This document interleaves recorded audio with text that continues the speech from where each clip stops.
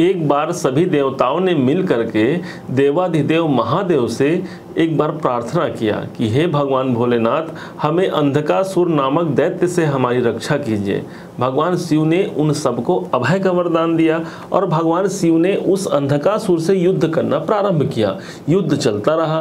तब जाकर के एक दिन की बात है कि इस भगवान भोले शंकर के माथे से कुछ पसीने की बूंद इस पृथ्वी पर गिर गए और उसी पृथ्वी से अंगार के समान तपते हुए भूमि पुत्र मंगल देव उत्पन्न हुए। और यही मंगल देव ग्रहों में जिनकी पदवी प्राप्त है सेना नायक की, भगवान शिव शंकर के आशीर्वाद से इन्हें ग्रहों का सेना नायक बनाया गया। और चूंकि पृथ्वी ने इनका लालन पालन किया है, इसी कारण से इन्हीं मंगल देव को भूमि पुत्र भी कहा जाता है।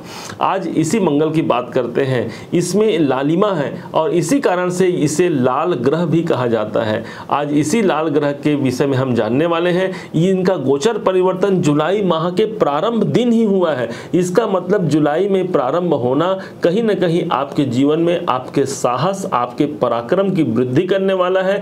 क्यों? क्योंकि यही मंगल देव आपके तीसरे घर के मालिक बनते हैं। तृतीय भाव ही हमारे साहस और पराक्रम का होता है और मंगल देव उस भाव के कारक माने गए हैं। इसलिए आपके लिए सबसे ज्यादा जानना जरूरी इसलिए भी पड़ता है क्योंकि यही आपके पराक्रमेश हैं, आपके तृतीयेश हैं। इनका गोचर कहां पर हो रहा है, क्या है, इस बात को समझिए। 1 जुलाई 2023 का ये दिन है जिस दिन मंगल देवता आपके लाभ भाव को छोड़ करके आपके द्वादश भाव पर गोचर कर रहे हैं। जिनके राशि पर गोचर कर रहे हैं यह सूर्य की राशि है, ये सिंह राशि है। सिंह राशि को अग्नि तत्व की राशि मानी गई है और साथ में मंगल देव स्वयं अंगार के समान अग्नि तत्व के ग्रह माने गए हैं। ये मानिए कि मित्र के घर पर मित्र का प्रवेश हुआ है। इससे अच्छा और बड़ा कॉम्बिनेशन क्या हो सकता है भाई। अपने मित्र के घर पे गए हैं, मंगल देव ज्यादा सहज महसूस करेंगे और जिस भाव के अधिपति हैं वो आपके जीवन में उस भाव की परिपूर्णता आपके जीवन पर ला करके प्रेषित करेंगे। अब समझने का प्रयास करेंगे ये कब तक रहेंगे। तो 1 जुलाई से लेकर के 18 अगस्त का वह समय दरमियान होगा जिस टाइम पर ये आपके द्वादश भाव पर रहेंगे। फल क्या होगा, द्वादश भाव को पहले समझ लेते हैं। तो द्वादश भाव पर मंगल का होना, द्वादश भाव कहेगा आपके खर्चों का, आपके निवेशों का, और साथ ही साथ यही वो भाव है जहां पर जाकर के हमें एकांतिक वातावरण प्राप्त होता है, हम एकांत महसूस करते हैं। जब हमारा पराक्रम भाव के जो अधिपति है मंगल है, यही द्वादश भाव में चले जाए तो हमारे पराक्रम में देखेंगे एक प्रकार से साहस उत्पन्न हो गया है, बहुत ज्यादा हम पराक्रमी हो गए हैं। इस टाइम पर आपको ध्यान देने होगी यही बातें होंगी कि हमें क्रोध नहीं करना है क्योंकि मंगल देवता क्रोध के भी सूचक हैं भाई। तो क्रोध से आपको बचना है, आप इससे लाभ ले सकते हैं। द्वादश भाव आपके निवेशों का है, आपके इन्वेस्टमेंट का है। जो भी आपने पूर्व में जो इन्वेस्टमेंट किया है, धन इन्वेस्टमेंट किया है, देखिए जरूरी नहीं कि हम कोई धन का अपना पैसा ही लगाएं। हो सकता है कभी कभी हमें अपने कर्मों का इन्वेस्टमेंट करना पड़ता है। हम अपने कर्म करते हैं, अपने लिए करते हैं, दूसरों के लिए करते हैं। तो इस टाइम पर आपको सबसे ज्यादा जो फोकस करने का जो समय रहेगा, अपने खर्चों पर आप सबसे ज्यादा फोकस कर पाएंगे इस महीने। कैसे मेरे खर्च कंट्रोल हो, कहां मेरे हानियां हो रही हैं और कैसे मैं उन हानियों से बच सकता हूं, इसके लिए आपका यह पूरा ट्रांजिट आपके ऊपर सबसे ज्यादा निर्भर करता है। अब तीसरा घर आपके साहस के साथ साथ यही आपके छोटे भाई बहनों का भी होता है। इसलिए भाई बहनों के ऊपर कोई खर्च करने की संभावना बन सकती है। हो सकता है भाई बहन इस समय पर कुछ दूरी का आपसे दूर हो जाए, किसी कारण से, कैरियर के लिए, जॉब के लिए, कुछ भी हो सकता है। यही वो भाव है जहां पर जुड़ करके आपको यात्राएं भी करती हैं। तो लंबे दूरी की यात्रा के लिए ये सर्वाधिक उपयुक्त समय है, यदि क्योंकि द्वादश भाव हमारी दूरी की यात्रा को दर्शाता है और दूर को दर्शाता है और तीसरा भाव हमारी यात्रा को दर्शाता है। इसलिए हो सकता है इस टाइम पर कोई दूर का यात्रा, कोई अदर कंट्री, अदर स्टेट या कोई तीर्थ यात्रा, कुछ भी संयोग बन सकता है। और उन यात्राओं से सिर्फ हानि ही नहीं, उन यात्राओं से हमें समुचित लाभ मिल पाएगा। इस बात को आपको अच्छे से समझ लेना है। अब यही मंगल की 3 दृष्टियां होती हैं। जहां जहां ये मंगल देव दृष्टि डालते हैं उन भाव को ये जागृति प्रदान करेंगे आपके जीवन में। मंगल कहां पर देख रहे हैं तो इनकी पहली दृष्टि 1 2 3 4, इनकी पहली दृष्टि अपने ही घर पे पड़ रही है। इस भाव के अधिपति ही 8 नंबर जहां लिखा है वृश्चिक राशि, वृश्चिक के स्वामी मंगल होते हैं। तो कन्या राशि से ठीक तीसरे भाव पर मंगल की चौथी दृष्टि पड़ेगी। इसका मतलब ये हो गया कि स्वयं साहस, हमारे हिम्मत के देवता हिम्मत भाव को देख रहे हैं। तो सोच सकते हैं कितना बड़ा हिम्मत होगा। भाई हिम्मत दो प्रकार के होते हैं, एक हिम्मत तो हमने अपने अच्छे कर्मों के लिए लगाया हो, उसका प्रतिफल अवश्य मिलता है, और एक हिम्मत बुरे कर्मों के लिए होता है। तो आपसे निवेदन है, बुरे कर्मों का अपना हिम्मत न दिखाते हुए अच्छे कर्मों पर अपना साहस लगाएं। निश्चय मानिए कि मंगल देव साहस के देवता हैं, और सीधा सीधा इनका कनेक्शन हनुमान जी महाराज और शिव शंकर से होने के कारण आपके हिम्मत, आपके साहस का आपको प्रतिफल उचित मात्रा में पहुंचाने वाले हैं। अब इनकी एक दृष्टि और होती है जो कि 7वीं दृष्टि है। 7वीं दृष्टि से आपके छठे भाव को देख रहे हैं, जो आपके रोग, ऋण और शत्रुओं का स्थान होता है।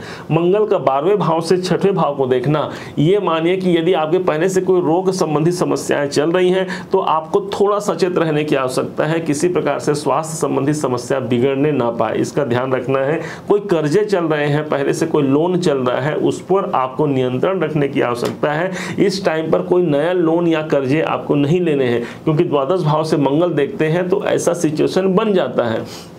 यही भाव आपके विरोधियों का होता है। तो विरोधी, हालांकि मंगल की दृष्टि पड़ने से विरोधी हमारे सदैव नतमस्तक रहते हैं, उन पर प्रहार होता है, तो इस कारण से उनसे अधिक सतर्क रहते हुए आप निश्चिंत रहें। मंगल देव आपके शत्रुओं और विरोधियों को भी आपके समक्ष नतमस्तक होने के लिए मजबूर कर देंगे, आप ये समझिए। मंगल की एक दृष्टि और होती है जो कि 8वीं दृष्टि है।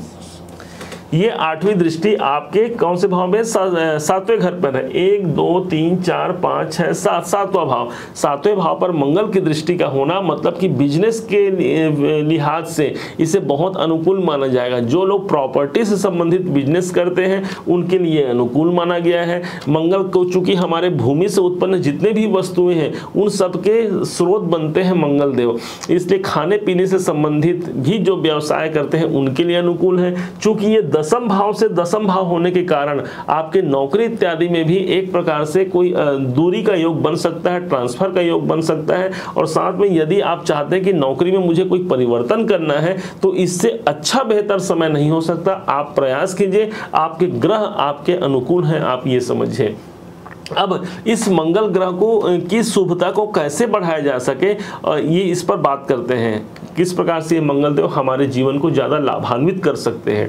तो मंगल देव का सीधा संबंध हनुमान जी महाराज से है। लाल देह लाली लसे अरुधरी लाल लंगूर, वज्र देह दानव दलन, जय जय जय कपिसूर। ये हनुमान जी से सीधा सीधा संबंध इन्हीं का होता है। अब हनुमान जी महाराज को देखिए, घर में यदि आपके सुंदर कांड का पाठ होता है तो माना जाता है जहाँ सुंदर कांड का पाठ होता है वहाँ सुंदर ही सुंदर होता है।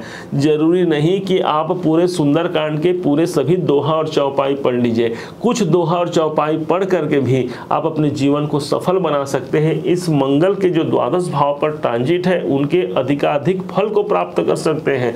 हनुमान जी पर लाल सिंदूर चढ़ाना अति उत्तम माना गया है। एक बार सीता माता करती क्या है, अपने मांग पर सिंदूर लगा रही थी।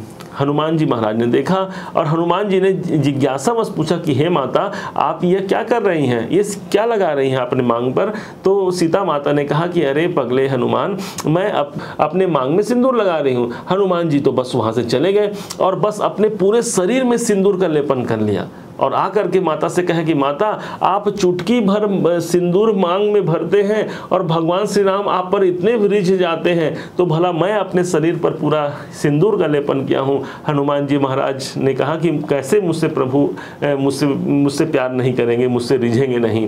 तभी सीता माता ने उन्हें वरदान दिया, अष्ट सिद्धि नवनिधि के दाता असबर दीन जानकी माता, और कहा कि हे हनुमान, आज से मैं वरदान देती हूँ कि जो व्यक्ति या जो महिलाएं तो किसी पुरुष के हाथों में आप चढ़वा सकती हैं, महिलाओं को हनुमान जी को स्पर्श नहीं करना चाहिए। तो जो हनुमान जी पर सिंदूर का लेपन करेगा, उन पर सिंदूर चढ़ाएगा, उसके सारे बिगड़े काम बनेंगे, उनके सभी मनोरथ सिद्ध होंगे। और इसीलिए हनुमान को खुश करना आसान होता है, सिंदूर चढ़ाने से सब काम होता है। भगवान हनुमान जी की कृपा आप पर और आपके सभी परिवार पर बनी रहे। इन्हीं शुभकामनाओं के साथ मैं अपना यह जो वीडियो है इसे विराम देता हूँ। उम्मीद है कि आप सबको मेरा यह प्रयास, मेरा यह परिश्रम आपको सार्थक लगा हो। यदि आपने इसे समझा है, जाना है और मेरे समझाने का प्रयास यदि आपको सार्थक लगा है तो अपना प्यार भरा लाइक और कमेंट करना मत भूलिएगा। और यदि अभी तक आपने चैनल को सब्सक्राइब नहीं किया है तो सब्सक्राइब कीजिएगा।